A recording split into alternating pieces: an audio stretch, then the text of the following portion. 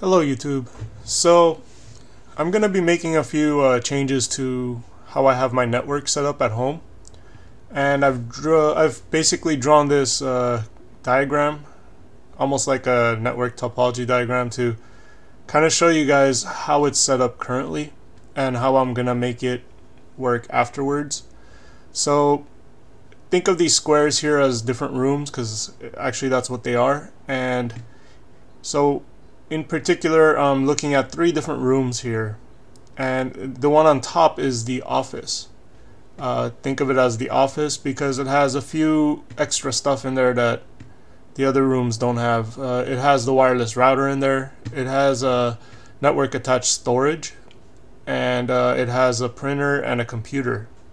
And this room, actually it's not shown here, but the modem's in this room as well. The modem and the wireless router in this case are in one, and it was provided to me by the internet service provider. And what I've done is I've used this Ethernet over coax adapter, or I'm not too sure what it would be called, to turn my Ethernet signal into transmit it basically through coax, since the coax line was already installed from this room going to this room. And so these 2 boxes here allow me to go ahead and transmit Ethernet data over the coax line, and then it turns it back into Ethernet here, and it goes into what is called a TiVo Mini. I'm not sure if you guys are familiar with TiVo products, but basically this is a TiVo Mini, and it connects to the router, and it provides things like YouTube, Netflix, apps, and stuff. However, this TiVo Mini also connects to this box, this TiVo Romeo over here in this room. The TiVo Romeo is connected to the router wirelessly, and so the TiVo Mini and the TiVo Romeo are both connected to the router, and they're both able to see each other on the network. And the way this works is the TiVo Romeo OTA stands for over the air, I believe.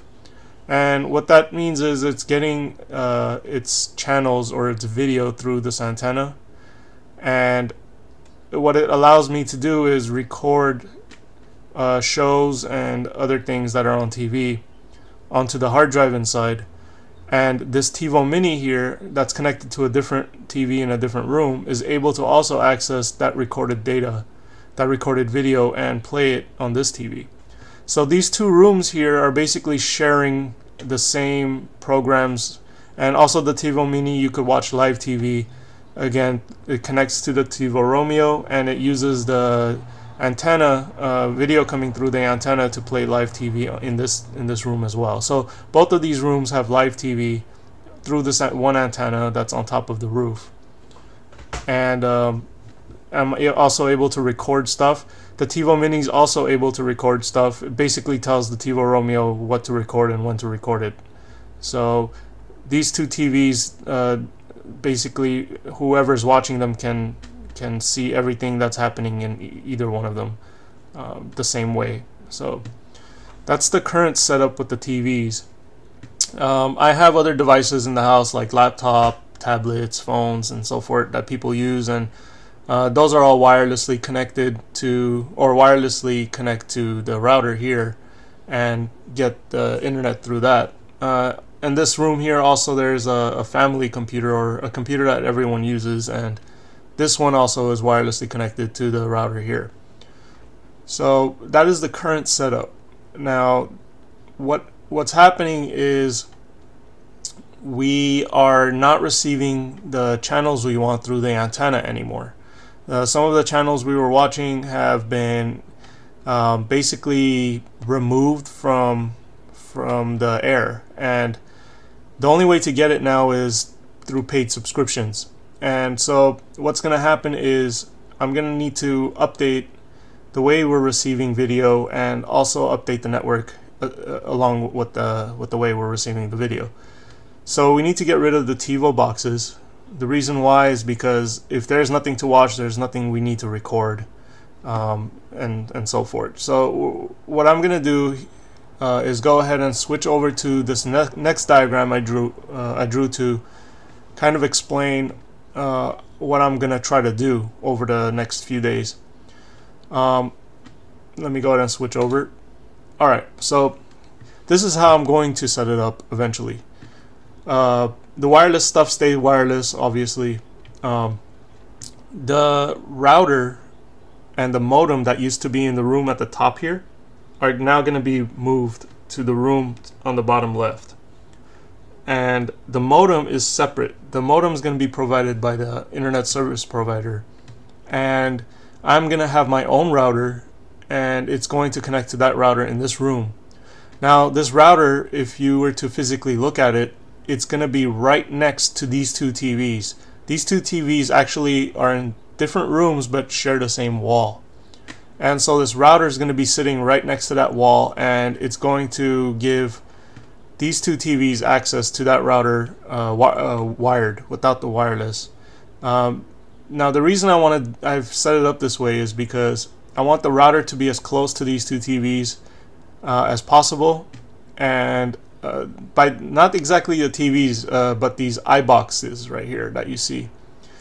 iBox is a subscription based company that provides various different international channels, and they stream it through the internet. And when I called them, they said megabytes, but I'm assuming they meant megabits, but it could be megabytes. They say that each one of these boxes needs a dedicated 6 megabytes of streaming ability to watch the videos in high quality without any stuttering and so forth. So we're gonna have 2 of these boxes, one for each TV, and they're not DVRs because the content is streaming, so it's just on-demand content basically. So what I'm gonna do is get these 2 iBoxes to connect to the router through Ethernet. And this router is going to be a high quality router actually. It's meant to handle a lot of data day in and day out. And it's going to be directly connected to the modem. So all these devices, the modem, the router, and the iBox TV devices are all connected together through Ethernet data, or Ethernet lines. This is not a wireless router, it's just a wired router. And what I'm going to do to make it wireless is connect this wireless access point to one of its ports. And that's going to give me the ability to also have wired, like this family computer and the tablets, the phones and all that, can now use the internet wirelessly through this access point. So this is going to take up one port. This is a 5-port router. This is going to take up one of the ports.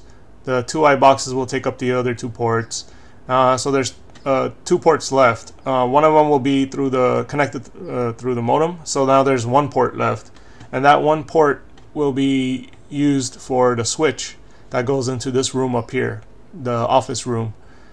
So this switch then will go ahead and connect to the NAS, and it'll connect to the Ethernet printer, and it'll also connect to this workstation computer, which is what I use to record these videos and edit them and so forth. And what I've decided to do is keep around the TiVo Mini. The TiVo Mini is, even though I'm not going to be watching live TV on it or through the antenna or anything, it's still good to watch it's still good to use for YouTube and Netflix and various other apps that I might need in the future. So I'm still going to keep this around. It's just going to be directly connected to this TV and wirelessly to this access point. So this is what I'm planning to eventually get to this diagram here, but currently this is where I'm at. So let me go ahead and show you guys what this switch and this router looks like. I already ordered it and had arrived today, and I'm just gonna go ahead and show you guys what it's all about.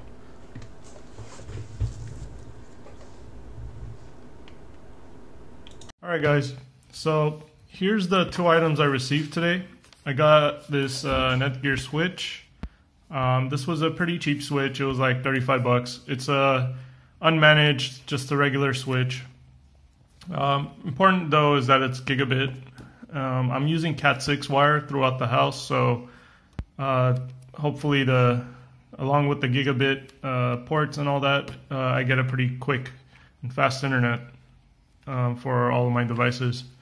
So that's the switch that's going to go in the office room.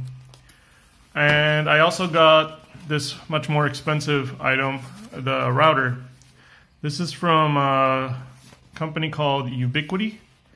I can't see their name anywhere, but there you go. Ubiquiti. And it's the Edge router PoE. They have various different versions of routers. This one is a 5-port router. And it's one of the more advanced ones that they have.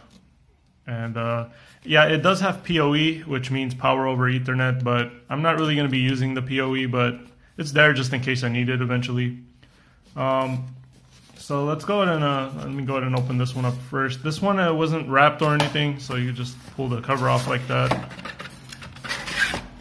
And got a little manual and so forth, list of items inside. So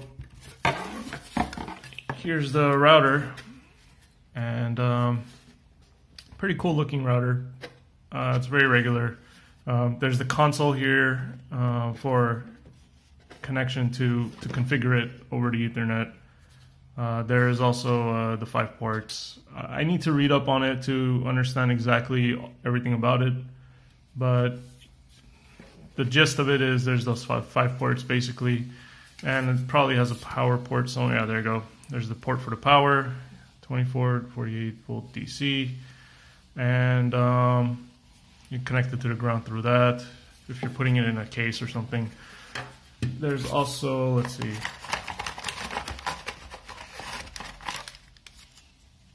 okay, so there's the power cable and the power supply. I believe it's probably going to be either 48 or 20.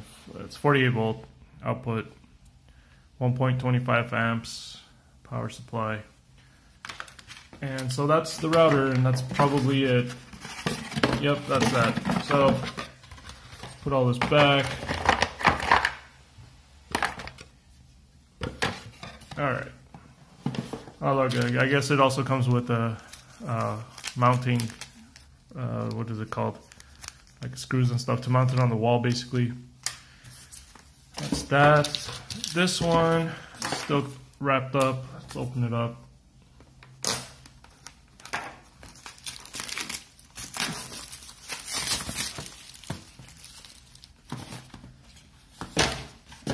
Alright, so this one is the Netgear Gigabit Netgear Switch. How does it open? There you go. Alright, looks like it comes with a connection guide with parts list and all that. Here's the power adapter, or power supply I should say. I wonder what the output is on this. It's hard to see. It's 12 volts though, 12 volt, 0.5 amps output. And it's a nice little tiny switch. This one will go in the office so that it'll connect the rest of the devices to the router. So there you go.